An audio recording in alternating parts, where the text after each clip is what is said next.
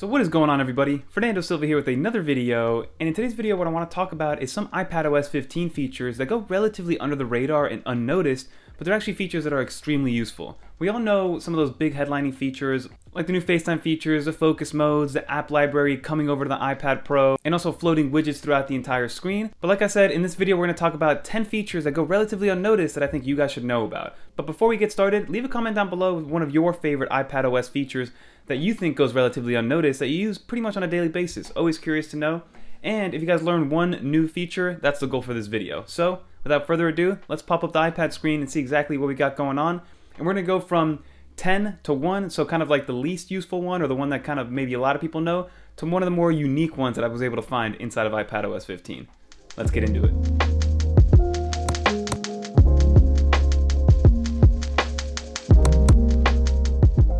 So let's get right into this video, everybody. We're going to pull up the iPad screen right here, and if you guys are curious, I am rocking the Canupsi wallpaper. If you guys do want to check it out, I'll leave it down in the description. We got my personal icon pack on the bottom to get those dark icons, and then these are my main widgets. So we have a weather widget, my investment widgets, and then my Spike mail widget right there. So let's get started with number 10. So like I said, we're going to go from maybe the most common that you might know already, but hopefully you still don't, to the number 1, which is one of the more unique ones that I was able to find out. So number 10 has to be inside of the photos, and it has to do with Siri. So I'm not actually going to say that word because I don't want to ignite anybody's iOS device, but if you hold down and get Siri involved, but you can actually use Siri to send actual photos and videos directly with your voice over iMessage. All you have to do is summon Siri and say, "Send picture to Ben." Ready to send it? And then there you go. You saw that we actually got a little screen right there, which again helps us infer and kind of foreshadow what floating windows could be like, which is one thing. But then two, it's nice to know that you can actually access Siri to then send photos and not just send normal voice messages or, voice to text messages. So that's going to be feature number 10. Feature number 9 is actually with the new app library. And before I continue, I am on iPadOS 15.3 Beta 1, but all of these features, as long as you're on iPadOS 15 or higher, so 15.0, 15.1, 15.2, and those are all public releases, you'll be good to go with every single one of these features. So I do get this question a lot for feature number 10, and that has to do with the app library. So with the app library, what Apple brought it over from iOS 14 to then iPadOS 15, you now have the ability to grab an application, and then instead of deleting it, but you want to remove it from your home screen, you can actually edit your home screen and then remove the application from the home screen itself, but the application is still downloaded fully on your iPadOS device. But then people ask me a lot, hey, how do I actually fully delete the application if it's not on my home screen anymore? So if you go over here, you can actually go into your app library, grab any one of these. So if I want to grab Airbnb, hold it down, and then from here, you can actually delete it, or you can even add it to home screen itself. So hold it down again and add to home screen. So that's feature number 9, being able to delete and move stuff from the app library into your home screen. And the next one we're going to talk about is actually inside of Apple's native Mail client. So we go into Mail, we actually knew that we can take full screen images, and then also by full screen, I mean not just the screen that shows up here, but if you have documents that are multiple pages long, you can actually do a full screenshot with iPadOS. But what's cool is, for instance, if you try to take a screenshot and go in here, you then see that with the screenshot, you still get the sidebar for the inbox, you still get all this, but if I go into full page, you can see that it turns into a nice PDF document. So it gets rid of the sidebar and actually lets you scroll through the entire thing. So this is from YouTube. Shout out to you guys for 1.2 million minutes watched. Insane. But again, that's a nice feature. So if you have content inside of an email that you want to screenshot and send over in a PDF format, but don't want to have the ugly sidebar over here where the inbox is, then by all means, all you have to do is, again, take a screenshot just like normal, either with the hold button and the volume up button, or with the Apple Pencil, and then press on full page on the top, and then you get this, and then again, you can still annotate it, edit it, do whatever you need with it, and then save it as a PDF. So that's going to be feature number 8. Another cool one that came into the Control Center is actual sound recognition. So I think Apple purchased Shazam a couple of years ago or something like that, or maybe they just partnered up with them. But you see that I have a Shazam logo down here on the bottom left of my Control Center. And the way to access that is very simple. You go into the Control Center, go into your settings, go to Control Center, and then by default it's not going to be in there, so it's going to be down here in this plus section. But you can see that I do have music recognition with that Shazam logo. And we're going to try it out right now live with a Justin Bieber song. So all you have to do is turn it on.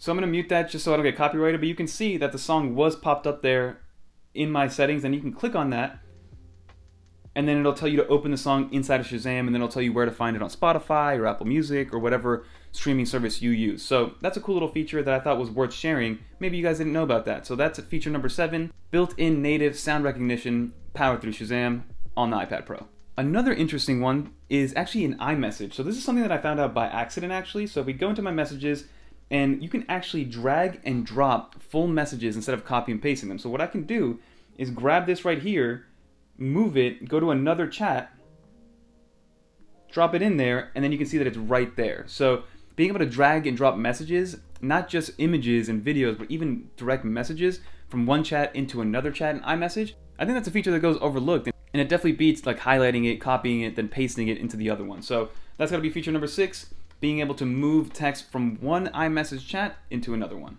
So another interesting feature inside of the actual Photos application, which I didn't know you could actually do, is actually search by what device type the photo was taken on. So if I go into the search, and maybe type in the Pixel, let me see if I have any Pixel photos in here. So if I type in Pixel, Google Pixel 6 Pro, you can see that I have one photo taken by the Google Pixel 6 Pro, which is my dog in here. So that's really cool to see. So if you have, or if you're a photographer and you have, let's say, a Sony camera, a Canon camera, you use your iPhone for some B-roll shots, you have a Pixel 6 Pro, and you want to organize things based on what device you took that image on, or video, you can just search it, then kind of group everything together, put them in their own little individual folders, and you're good to go. So being able to search photos based on the device that you took that photo on, I think is pretty efficient and pretty clutch also by Apple. So again, these are all features that Apple doesn't really promote. They'll just put into the system to make your life that much more efficient.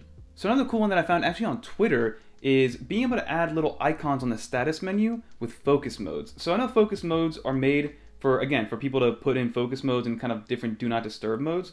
But if we go into settings, go into focus right here, and you just create another focus mode, custom, you can actually pick little icons. So let's say I want to pick an icon, you know, like, let's say this little screen right here, I want it to be in blue. Say, we'll just call it hello. So you make sure that you put calls from everyone because you don't want this to be an actual focus mode. You literally just want to add an icon that's visible on there for a little customization. So we'll press allow on here, and then you're going to want to add all of your applications. So add app, you know, click on all these are the ones that you use most often. Press allow, press done. We'll turn it on over here, and then you can see that on the top right, that little icon shows up. So if you create a focus mode that really doesn't block anything or anyone or any application and doesn't mess with your workflow, and you just want to have a little icon up there in the status bar on the top right, by all means you can do that. So a little customization action doesn't hurt anybody. Another interesting one which really helps with search inside of Safari is quick Safari search. So first off, go into your settings menu, go to Safari, and then this quick website search, make sure it's turned on. So what that allows you to do is actually go into Safari, and if you're looking for something specific, right? So if I want to go on ESPN, but look at stuff that's related to the Miami Dolphins, all I do is type in ESPN.com and then put a space and just type in Miami Dolphins. And then I'm going to be taken to only ESPN links that have Miami Dolphins related to it. So if I want to go in here, press the ESPN Miami Dolphins, it'll take me right there. This is taking me to the ESPN application, or it tried to. But you can see that it takes me to an article based on Miami Dolphins and, you know, Tua Tagovailoa. I think this is kind of mean, you know, state of Dolphins offense. You know, Tua time. I'm still a believer in Tua if you guys are Miami Dolphins fans or NFL fans in general. But that is a cool way to actually search for content that you know comes from a reputable source. So if you want to do, maybe the example that Apple gives is the Wiki Einstein. So if I just type in Wiki and then do Einstein, then you're going to get a Wikipedia page solely based on Einstein and all of his different biography, education, discoveries, all that good stuff. So it's just an easier way to use the Safari search engine to give you exactly what you want from that source that you're looking for, which I think is a great little feature. And then the very final feature that I do want to show off is this idea of live text. So live text was brought to iPadOS 15. So it works in situations like this where it does have a dog right here. You can look it up. It'll look up exactly what kind of dog it is.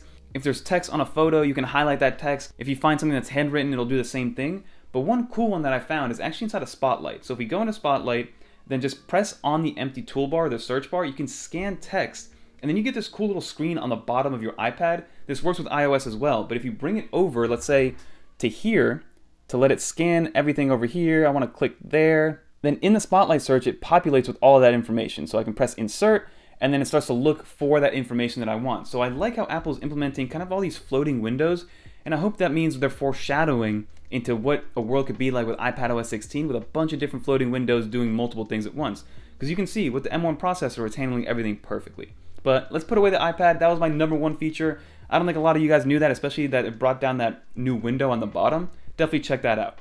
But that is going to do it for this video, everybody. Like I said, I think there was like 8, 9, maybe 10 features that I showed off. Comment down below how many of them you knew, how many of them you didn't know, which one was your favorite one. Always curious to know, because again, I want to make sure that you guys are learning something new with every video. Hopefully you got at least one feature that you didn't know existed. My favorite one is that scan live text, to be able to just scan anything in a pickle whenever you want to look something up and look it up within Spotlight search, because I am a big fan of Spotlight whenever I need to get some quick information. So overall, iPadOS 15 is maturing over time. I know it's still not that computer replacement that a lot of people want. It's more of a computer supplement, or a supplement to your current computer setup.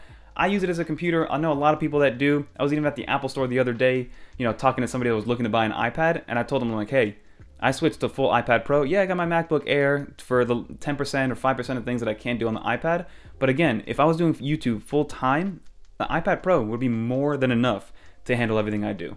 But that's going to do it for this video. Like I said, hopefully you learned something new. Don't forget to like, comment, subscribe, and comment some video ideas down below. Always curious to know what you guys are looking for, and let me know if you want some more accessory reviews, because we've got a bunch of new iPad Pro accessories that I'm going to touch on in some future videos. But until next time, peace. I'm out of here.